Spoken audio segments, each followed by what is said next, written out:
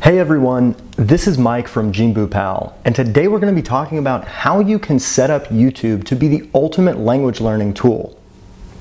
JinbuPal is specifically focused towards learning Mandarin Chinese, but regardless of what language you're learning, these tools are going to be applicable to help you work on your listening skills while watching video content on YouTube. So stick around, regardless of what language you're trying to learn. I can guarantee that this will be helpful for you, and the best part is, all of these tools but one are completely free and you can set them up and be ready to go in 5 minutes or less. So let's get started. When I first started learning Chinese, I found it difficult to find interesting content in order for me to practice my listening skills and improve my vocabulary. I didn't know where I should search online, so I asked some Chinese friends and I found out that surprisingly, there was tons of content available on YouTube in Mandarin Chinese. This blew me away that I had never seen this before, and I'd like to share with you how you can find that content in a future video, but in this video we're going to talk about how to optimize or customize the YouTube interface so that it is set up to help you learn languages and reduce the amount of wasted time that you might have looking things up or rewinding and seeking to different parts in the video. All of these things we can help optimize YouTube to be specifically set up to be a powerhouse for language learning. Before jumping right into the tools, I want to talk about a mindset that I've used in order to search for these tools myself, and hopefully that can be useful for you in whatever language you might be learning. What I've found is anytime I'm studying the language and I notice that I'm wasting time, particularly on a recurring basis, even if it's 30 seconds or a minute at a time, that can really stack up over time and become an incredible detriment to your ability to progress quickly. This is one thing that I noticed specifically with YouTube, because it can be difficult to search to a specific point in the video, especially if you just want to hear something repeated really quickly again. So these are the sort of things that I think it's really important to try to start noticing more often and figure out, how can I search for a tool that someone else might have made to eliminate this specific problem? But it's not only about finding these small problems, it's about figuring out how you can find these different tools and combine them together so that you're optimizing your language learning time, so that when you decide you want to start studying, there's very little time wasted waiting around for maybe seeking for another point in the video and having to hear some of the content that you didn't really actually want repeated. These are the sort of things that you can improve by adopting this mindset. Okay, now let's get into the tools that we need to download. There's 6 tools that we're going to combine together to form this ultimate language learning tool. The first one I'm not even going to count, and that one is Google Chrome. So the first thing you're going to need to do is make sure that you have Google Chrome installed, and I tend to use it as my default browser, but it's going to be essential for this because what we're going to be doing is downloading different Chrome extensions that will be added to the browser. You can see them up here in the corner, and these Chrome extensions are what's going to apply the extra functionality to the YouTube interface. So it all starts with having this installed on your computer. So that's step one. But the first tool that we're going to talk about is something that any Chinese language learner is going to want installed regardless of whether you're learning on YouTube or any other website. And this is a pop-up dictionary called Zhongwen. And this pop-up dictionary, essentially how it works is when you go on and you add it to Chrome, which all you're going to have to do is click on this button here. I've already added it, so it just says remove for me. But it will install it, and you'll see this button in the corner. And when you toggle that button, it turns it on and off. So it's really simple, but all it does is when you highlight over text, it will give you a definition, it'll give you the pinyin and the tone for the characters and the combined bigram word, or if it's multiple characters and forms of phrase, it'll show you that too.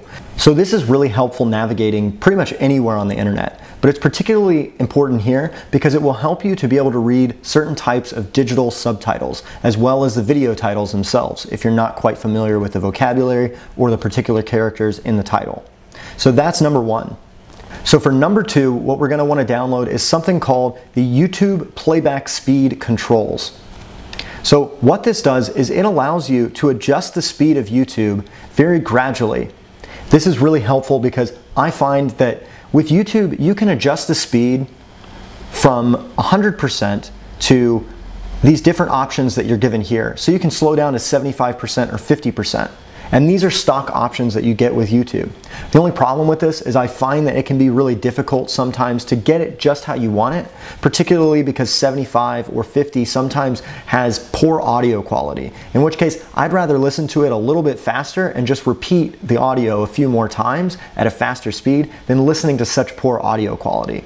So once you've downloaded this YouTube playback control, the YouTube playback speed control, what you've added is this series of buttons in the top right corner of the screen.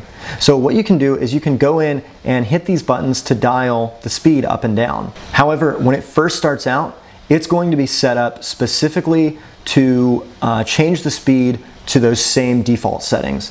So you're going to need to go into Options, and on the Options page you can go into Settings, and you can change the step size for that speed. So I like to do 5% because that allows me to just step down to 95 or maybe 85% of the video playback speed. And that usually tends to be good enough that it's helping me out a little bit to understand because it's slower, but it's not usually messing with the audio quality too much. So let's kind of see how it looks in action. So if we set it to 1.0 and play this video, you can hear it slowing down as I hit the button.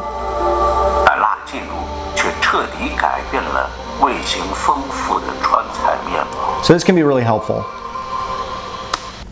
Tool number 3 is something called Controls for YouTube.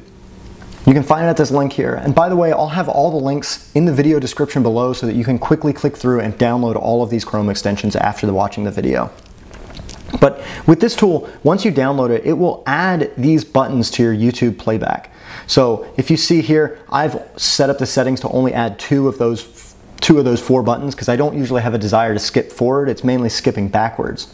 But before we get into that, one thing that I want to talk about that some people might not know is that the default settings on YouTube are you can play or pause the video just by hitting the space bar, as well as you can skip backwards in the video by 5 seconds just by hitting the back arrow. So you can see here, I'm just going to hit the space bar here and start the video, and then I'm going to hit the back arrow and that's going to jump back 5 seconds. But you see that if you've missed a subtitle, maybe let's see a subtitle just comes up.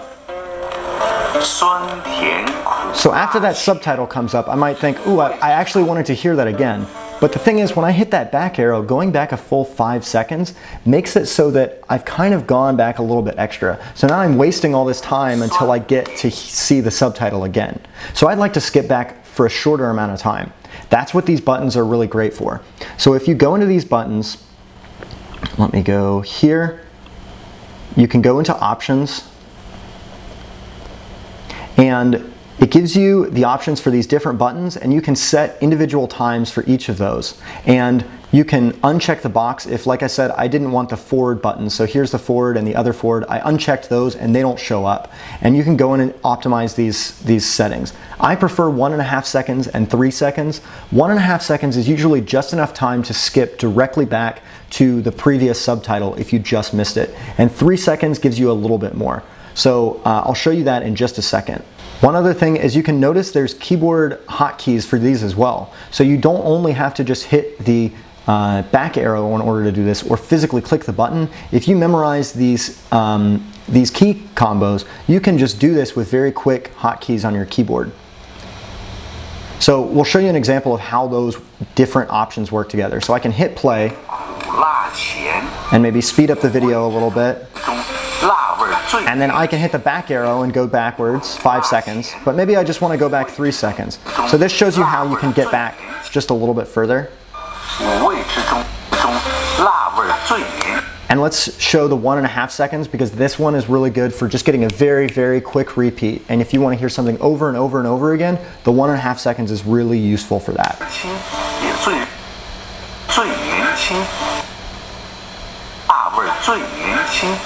So you can see how all of these things are starting to come together to form something that's a little bit more useful to get rid of some of that wasted time. All right, tool number 4 is something called CopyFish free OCR software. If you don't know what OCR stands for, that means optical character recognition. And what it'll help us do is it will isolate what we call these hard subtitles from the background and turn them into a digital form. As you can see, you're not able to hover your mouse over this text the same way you can with the digital text and get the pop-up dictionary. What this will allow you to do is turn this text into a digital form so you can get a quick definition if you don't recognize a character. That way you don't have to go into a separate app on your phone or a separate app on your computer for the dictionary in order to look something up. Especially if you don't know the character strokes or the pinyin, it's easier to just look up. Sometimes you might have an accent that you're trying to deal with and it's difficult to figure out what that pinyin is if you're just starting out from listening to the audio. All right, so if we just open the tool here, the first thing it'll ask us to do is select the area that the subtitles are appearing. So I'm just clicking and dragging here, and I leave a bunch of extra space in case there's longer subtitles that'll show up in the future. You'll see why that'll be helpful in a second. So it just computed an OCR on those characters, and you see that it pulled them all up. Now, it's not always going to be perfect, and particularly if your background is not black, it's harder for it to do the computation. But the cool thing that you can do about this here also is you can copy this to the clipboard and then you can use it on Google Translate. If you pay a little extra in this app, I forget how much it is, but you can get it to do the translation automatically for you in here, but that's up to you. That's not something that I've used before, so I don't know too much about it. But another thing that you can do is you can continue through the video and just hit this redo OCR, and it will take a new screenshot and do an OCR again for you. So there you go, you have another OCR and you just hit it again and you can do it again. So this is helpful to just kind of step through the video and get more and more translations as you go.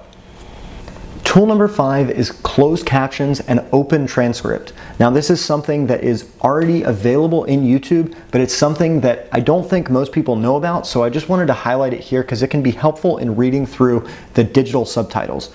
I've pulled up a video here that has digital or soft subtitles available. So you can see when I click on the settings gear here, there's an option for Chinese simplified. So I have that selected and the subtitles are turned on. So this will now work with the Zhongwen pop-up dictionary, and you can just scroll over the text, hover over it just like you would any other text. And that's helpful because it works even while the video is playing back. But the thing that you can do in addition to this is if you scroll down, you can click on these 3 buttons here and hit Open Transcript. Now when you open the transcript, it will give you the entire transcript of every single subtitle in the video. This is cool because you can go in and you can copy that into a Word document if you'd like to study it prior to watching the video or afterwards. It's something that you can kind of read along with. Now this is going to be important in the next tool that we're going to discuss. So that brings us to tool number 6, which is LingQ. I don't know if you've ever used LingQ before, but LingQ is this is the only paid tool that I'm going to discuss here, but this is a website that you can get a membership to, and when you use their Chrome extension, what you can do is when you click on it, you can upload this YouTube video to LingQ. And so what it will do is it will access the subtitles here and it will pull those in as the text for the video. And if you want to check out LingQ, you should go out and check out their website. But basically what it'll do is it'll give you a full transcript and you can click on those words and it will store them in a database, and you can keep track of which words you know and which words you're not quite comfortable with. And basically what that does is it will change the highlight over that text until it gradually goes down to just a blank highlight so that you can tell that you know the character or the word, and you'll see some text on the screen that is still highlighted. This is really useful because when I use this, what I'll do is I'll have it on my phone and I'll pull up the transcript on my phone as I'm watching it on the computer. So I can watch on the computer, I can step through the video, and when I see a character that I don't know, I can just tap on the character or the word on my phone and see a quick definition and record it in the database. So there you have it. Those are the 6 tools that you can use to optimize your YouTube experience for learning Chinese or any other foreign language. I really hope that you enjoyed this video and that you find these tools useful in your own language learning journey. If you have any other tools you know of that you'd like to share, please do so in the comment section below. Also, make sure to check out our next video, which will be about how to find Chinese language content on YouTube. This video is also applicable to how you can find foreign language content for any other language you might be learning. So be sure to check it out. Doing this will help you to find content that you're truly interested in so that you can use that along with the tools that we've discussed today to work on your Chinese listening skills while watching something that you really enjoy. The last thing to do is, if you enjoyed this video and you want to see more like it, please be sure to give it a like and hit the subscribe button right now. Also, please be sure to visit us on our website at JinbuPal.com, where there's tons of other blog content to supplement everything you'll find on this channel. Thanks, everyone.